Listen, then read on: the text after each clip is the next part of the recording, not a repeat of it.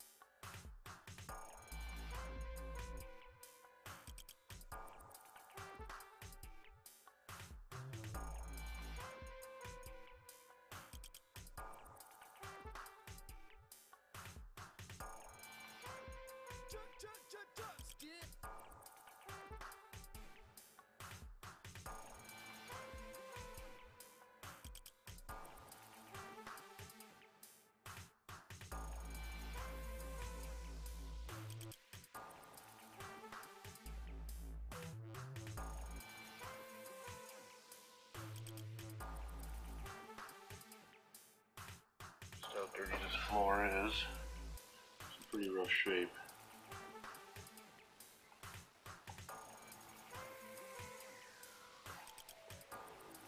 Carpet fibers and hairs.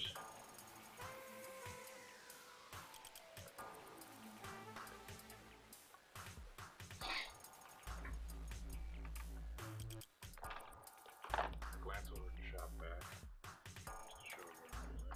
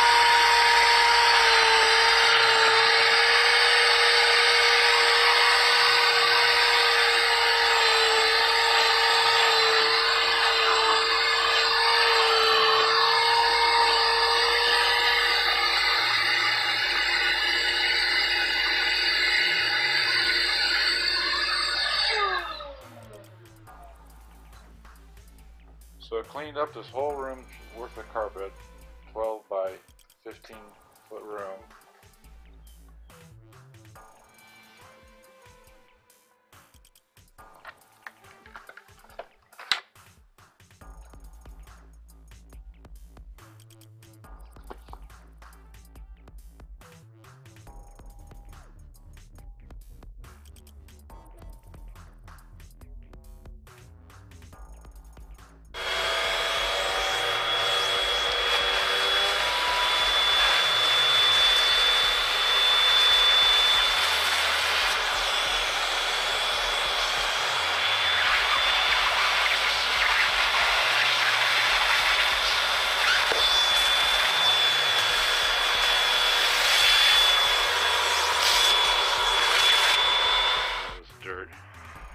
Piled up on one side.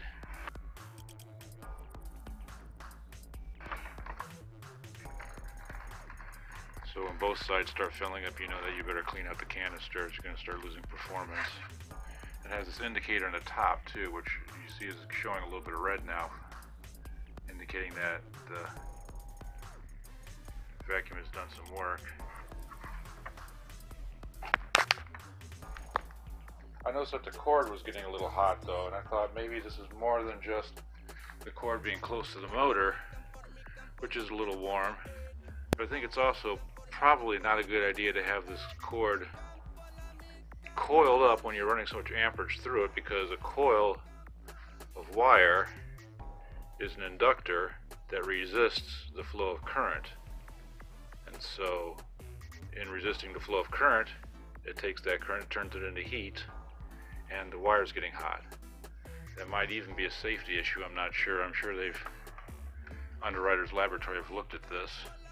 But I would recommend that you have this thing pulled out, maybe not all the way out, but you should have this thing pulled out to at least the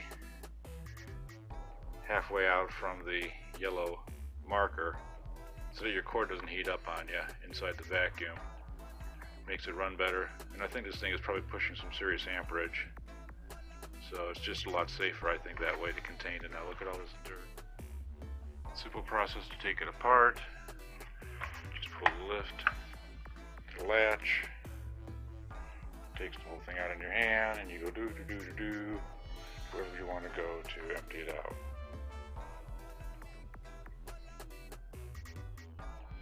So our initial analysis is this works pretty darn good. Outperforms even a ShopVac on a moderate shag carpet. As I use it more, as you can see, it's filling up. It's almost to the fullest of its capacity, and you can tell that by the use monitor. When I turn it on, the pressure tells you how much you can fill it before it's completely full.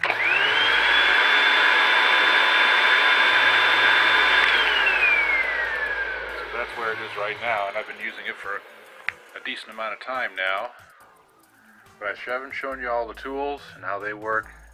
I haven't shown you emptying the container yet.